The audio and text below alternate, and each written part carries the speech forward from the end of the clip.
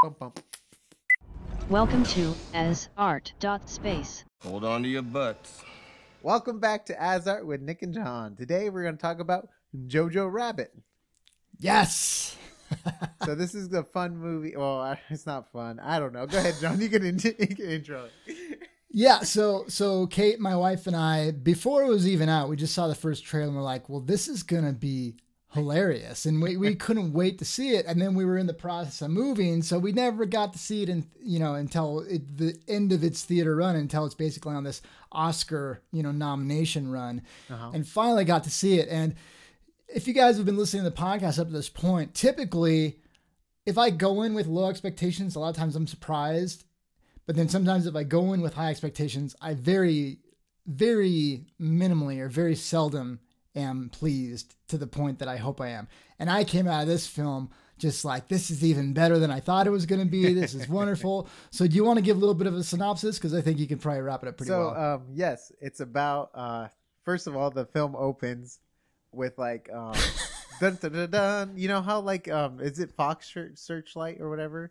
With the drums? Yeah, Searchlight, and then, yeah. So basically you hear the drums, but then the music doesn't even kick in. So it's like already weird, like it's already not doing that. And then it kicks into, I think, a Beatles, I Want to Hold Your Hand in German. And it's like in German, yeah. And it's playing on like this, instead of Beatlemania, it's like Hitler mania, and like how everyone's going crazy for Hitler. And it's just like already putting the perspective of the mindset of like where this is going. And then basically we follow, it's about JoJo. JoJo goes to, I guess, Hitler youth camp. And then after a grenade injury, they really did have Hitler youth camps. It wasn't called Hitler Youth Camp, but they had things where they'd go to basically the Nazi party before, it was. So after World War I, Germany wasn't allowed to have its own army, like actual political, like state army or national army.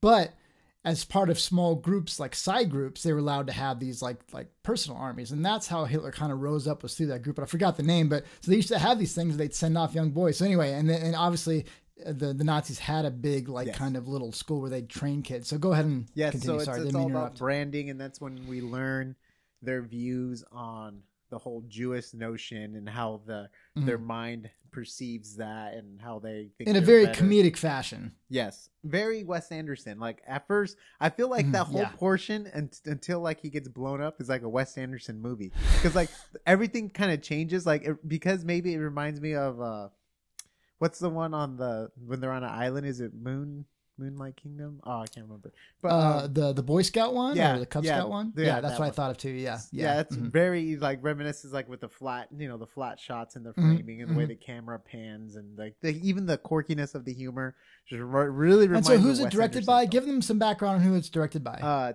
Taika Waititi, I think that's how you say his name. Yeah. But one of my favorite movies of his was What We Do in the Dark, right? What We Do in the Shadows, I think. It's shadows, about like it's like a docu-series on a group of vampires that live together. I think like the first shot, like the alarm clock goes off. I didn't know it was him, but I saw it and I'm like, oh, this is kind of like The Office, but it's an apartment with all kinds of vampires. I thought it was hilarious, and I didn't know that you had seen it. You didn't know that I had seen it, but it's a great movie. Yeah, so it's same guy, same guy that did. What else did he did? Thor Ragnarok, right? Yeah, he's more known for the Thor Ragnarok. And I think he's doing the next. I think it's called like Thor: Love and Thunder or something like that. I think he's doing the next Thor movie. The really cheesy comedy Marvel movies, right? Yeah, he really went. I think his comedy went a little over the top in the Marvel stuff. Yeah, which I wasn't a fan of the Thor one, but What We Do in the Shadows and especially JoJo Rabbit, I'm just like, oh, huge fan of those. So yeah, and he's already a quirky guy as it is, even in his interviews. I love his interviews; very quirky and fun. Great guy. But anyways, back to the story synopsis, John. Oh, one other thing though, the director, plays Hitler, which is just a hilarious other side thing. So so going back to the story. He plays a version of Hitler. I just watched an interview of him not too long ago where he was even saying where he didn't even want to review Hitler at all.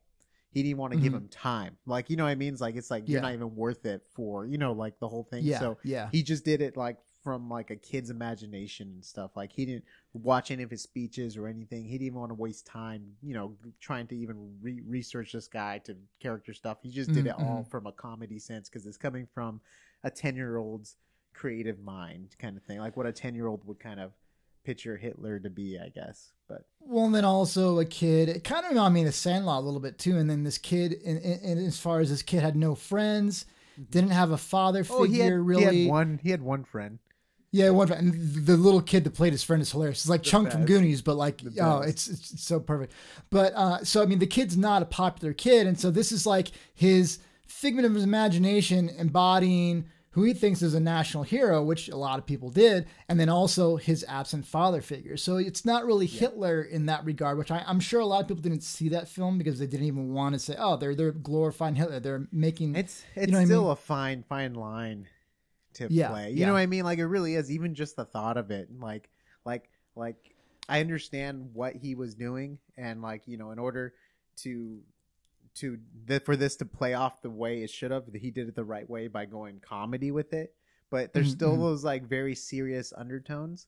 And I also thought it was very interesting too, there was really, spoilers alert just in case you haven't seen the movie, but they don't even like mention the Holocaust or camps at all, really. I can't remember that. Like I was trying to think about that, and it was so weird like to watch a movie where they're talking about like the hiding and they would like hide and the families would hide them and stuff like that, but there was no mention of camps. Maybe there was like one scene where they like take them away, but it's so interesting for like a World War II movie that's based on really this, and they don't even like touch on that really. I just thought that was interesting. The only time it was mentioned is the girl, and again, you guys, if you haven't seen the movie, maybe watch it before you get, because we are going to get into kind of spoiler territory, but basically the girl that's being hidden, she talks about, my parents were taken. She doesn't go into detail because he's a young boy. She goes, my parents were taken to a place where you don't come back from. So that's maybe the only hint at the concentration camps that you get. To be fair, maybe that's not, they didn't even know what was going on. Like it's so tough. It's so tough to even know. Like I don't even know what part of Germany this is really taking place in. Is it taking place in Berlin? Yeah. I don't see like, I don't think they really say. Yeah. So I was really confused, but Berlin, I think, was one of the few places where like Russians and Americans were kind of like doing the border thing, where people were running towards the American side because the fear of the Russians and all that stuff like that. But anyways, back to the film, back to the story. But he lives alone with his mom, and then he finds out his mom's hiding a 14-year-old girl. And I think he's 10. He's like 10 years old too. Yeah. And she did such a fantastic job. She was wonderful. Yeah. And also just like, even like the writing, I think I really enjoyed it. Like showing like how crazy the notion is of like the mindset of a kid that, what I mean? Like depending on like how easy his mind was persuade. Like I think there was like with the first time he reads like the note to her, and then right away she cries and she runs, and all of a sudden he's like changes his stance right away. Like it's just so interesting, like how a child's mind could so be easily molded. Yeah, you know what I mean? Like, which I think is one of the big things that really hit me about this film. And without going into too much detail is, like when you're a kid, you pretty much believe whatever your elders tell you. And it's funny, his views with the girl were molded and swayed very easily. But what his not what his mom, but what his elders were telling him as far as adults were telling him is that Hitler's a national hero, what their country's doing right. And this can apply to anybody wherever in the world you live and whatever your beliefs are. I mean, just think of Christmas and, Easter and all these things. Like you believe these things until you get to a certain age, but you're very, like you said, you're very impressionable. And so even though this is applying to World War II and Hitler and things like that, there's a lot to take away from this as far as like how, like you said, easily molded your mind can be, whatever age you are, but especially when you're a young child. Yeah, and I also liked how the film really showed like how not crazy, but absurd the idea of like the Nazi party. Like every time they enter the room, everyone's like, Hail Hitler, and they like do it to like every single like person. You know what I mean? Like it's just like, oh my gosh, this is ridiculous that this was even a thing. If it was, I don't know if that was a thing where they literally had to do it to every single person in the room. One by one, but like the idea I think behind it is just like, this is so ridiculous that they would even have to do this in the first place. Like to every single person, like, oh, but that was such an intense scene where it was like comical but very stressful too at the same time. Yes. And like even the whole thing where she just pops out of the wall and she says she's the sister and all that. Like I was not expecting that. I thought it was gonna be a whole thing where they're like searching the walls and everything, and I was just like, whoa, that they totally went a way I did not expect them to go. And it's one of those movies where, and I really like applaud these types of movies where it can take you through the full gamut of emotions. Some movies are just funny and idiotic. Like I love the movie Step Brothers, but you're not watching that movie to get smarter, right? You're watching that just for entertainment. There's other movies where you watch where they're very intense or just they're very dark. You could probably say Joker's one of those. At least, you know, Nick felt those are. But this movie hits the ground running, making you laugh hysterically, but touching on very, like you said, thin line subject totally matter. Changes throughout the film. Yes, for sure. but then they'll take you to these very serious moments to where it's making you think a lot more, but then they'll take you back. So you ride this emotional roller coaster, but you come out the other end feeling hopeful, but you definitely travel this journey. And there's some tragic things that happen in the movie. It's not just a comedy, happy movie all the way through. And they do give due, respect to the subject matter. They don't handle it lightly. Like you said, even though it is interesting, they never mentioned the Holocaust specifically. It's just so interesting. You know what I mean? Like, I don't know, like, if they would have went there, the film could have got a lot darker than it already was, kind of underlying tones. And that's not where the director wanted to go, maybe with like Did you ever see the movie The Boy in the Striped Pajamas? No, I don't know if I've seen The Boy in the Striped Pajamas. Well, this is about a boy that lived in a house and he was the son of a German kind of commander that was kind of running one of the concentration camps. And so he didn't even know when they moved there what was going on, but he found out and ended up making friends with a boy that lived on the other side of this barbed wall, which was, a Jewish boy in striped pajamas, in like a prison outfit, basically. And so maybe based on where you lived in Germany, that would be more apparent to you. Or maybe everybody knew, I don't know. We'd have to dig into the history more. Yeah, but so like you said, maybe it's just a creative choice. Yeah. So like there's a couple movies in the past where they were like comedy / like Hitler, right? We have, I think it was like 1940s, the Great Dictator, Charlie Chaplin. I think it was his first talking movie too, where he didn't, he was also Jewish. He came over even way before. I think he was brought up in England actually. And anyways, but he did not agree at all with Hitler's views, because Hitler before the war with the Olympics and other things, there was just some stuff where it was just like red flag warning. You could already tell it was leading to a bad place. Yeah. So like he made this film that's very comical. I think there's even a part where he's like playing with the world, and he's like, and he has fun with the accent and the jokes and the generals, like the crazy ideas. People will jump out a window. It's just like a bizarre, crazy film, and it was like it was 1940, like that was like during the midst of the beginning of the war, practically at that point. And how was that received? Do you know how that was received at that point in time? It's so interesting because like I don't know if it's because of that film or whatever, but Charlie Chaplin later on got on the communist list, and he was banned from United States. Isn't that crazy? Like, I don't know if that has anything to do with it or anything, but it's just like Charlie Chaplin, like such an icon, was banned from the United States at one point because there was claims that he was a communist, and it was just like, what? Like, I forgot about that. Yeah. And I don't know if that had anything to do with it, but I know it's highly, like, people love that film. It's a classic Charlie Chaplin. It's his first talking role. And it holds up pretty well too, I think. I mean, I haven't seen it recently, but it's a movie I used to watch with my grandma and grandpa, and it's very comical, and it's based on history and stuff like that too. Oh no, so I hadn't seen that film, but you had kind of directed me towards some clips, and I was like, oh, I didn't think that, because this is kind of like we talked about very briefly in another podcast. I mean, this is still very recent material. We're starting to get to the point in time where the generation that lived through the Holocaust, there's not many people left. They're starting to pass away. A lot of them have. Yeah. So, and that starts to get you in weird territory because it's still recent, but the people that lived that aren't around anymore. And it's a thing among historians that they always say, how long is long enough to where now it's history, to where you can analyze it and talk about it kind of objectively and not have the subjectivity of it being so recent that it's affected people. Like you talk about the Mongols and, the Genghis Khan and all of them, like at least in this one podcast I listened to, the Hardcore History I mentioned before, he goes, if you could like time machine teleport Hitler back to the Mongols, he'd be like a middle tier Mongol. Like they were super, super ultra brutal. You know, they just didn't have the technology that he did. But that's so far removed. You can talk objectively about what happened back then and not be criticized for it. Whereas now, like, I'm surprised that even in 2020, 2019, we have a film that's covering Hitler this way. But then you show me the Charlie Chaplin clips. I was like, oh, this is not new necessarily at all. And then there's some other ones you wanted to talk about too. Yeah. You have Mel Brooks.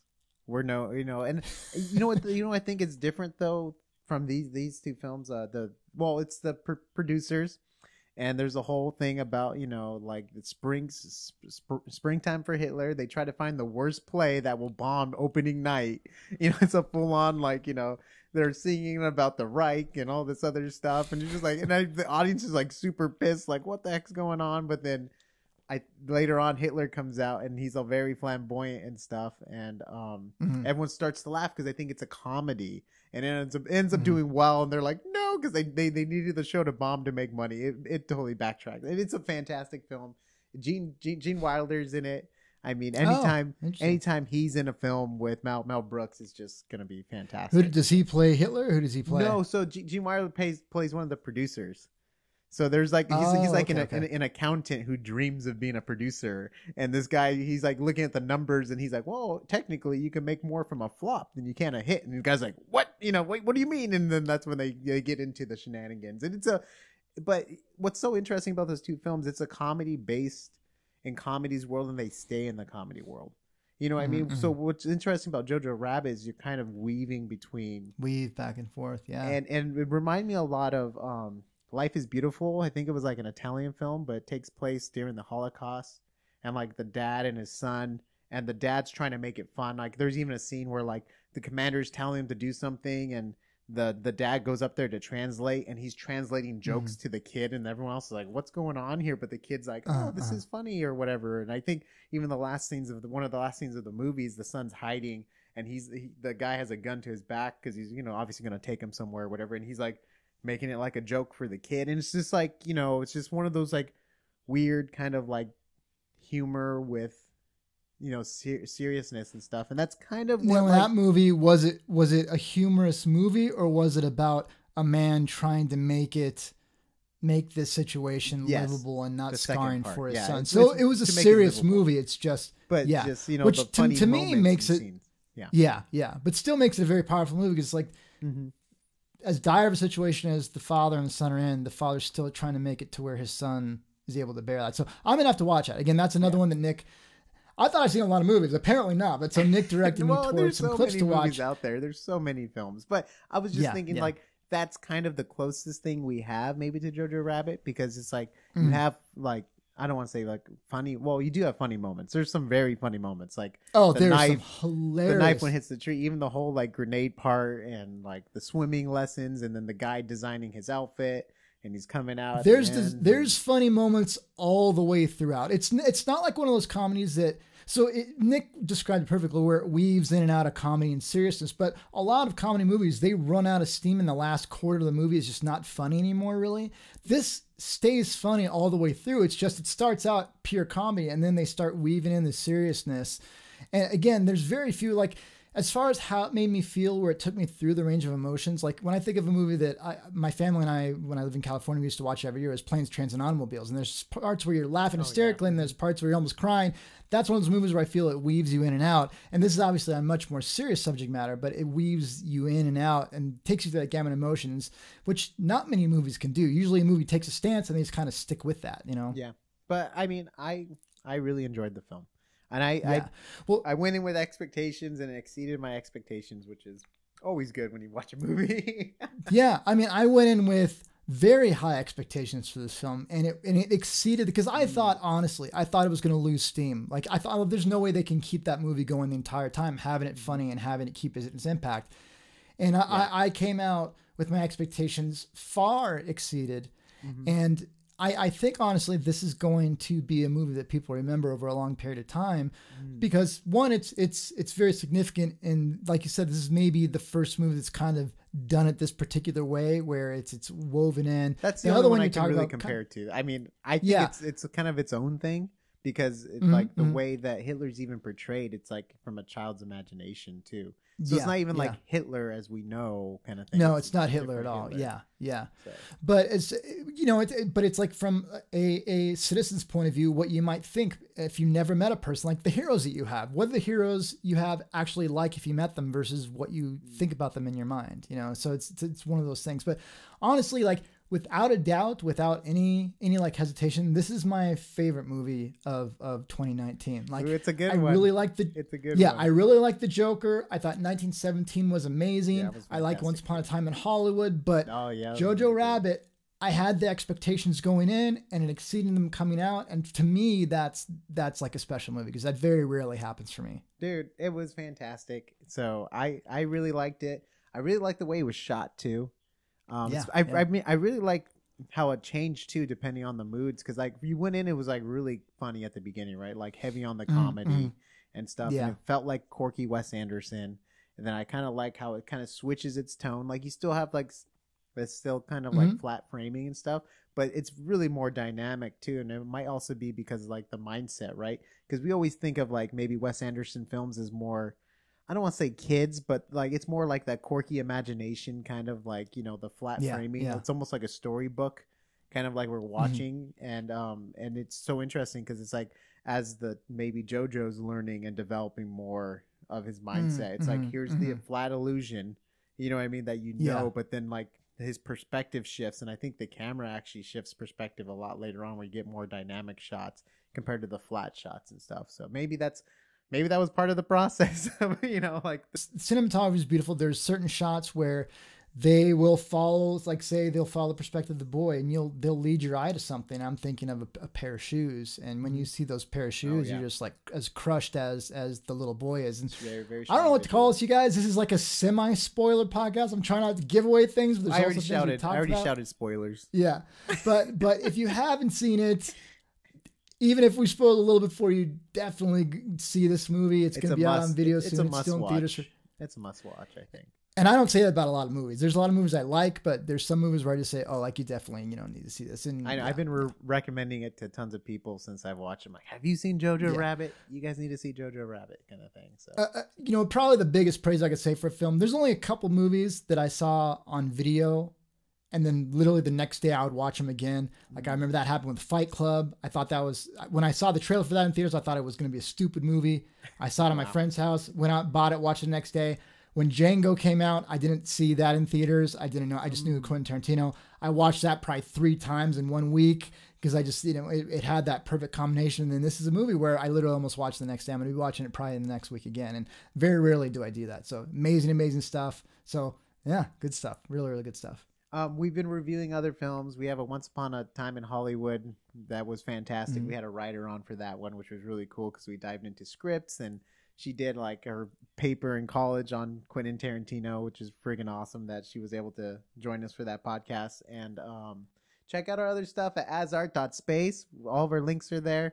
We'll leave stuff in the cards and in the description. Let us know other movies you think we should see that maybe because we like JoJo Rabbit, we would like maybe these other films that have to do with, because I'm big in World War I, WW2, history and stuff like that. So I'm down to watch anything that's World War I or II related. I don't know what it is. There's something about the stories and stuff around that time that's just so interesting for me. But and they're getting really good. Maybe because my grandpa used to just sit there and tell me these stories, like what happened when because he like lived through it. So it's just such a different like way. I'm just always so like I just eat it up like crazy, that stuff. So all right, guys, thank you very much for joining us, and we'll see you on the next AsArt. Bum, bum. Bum, bum.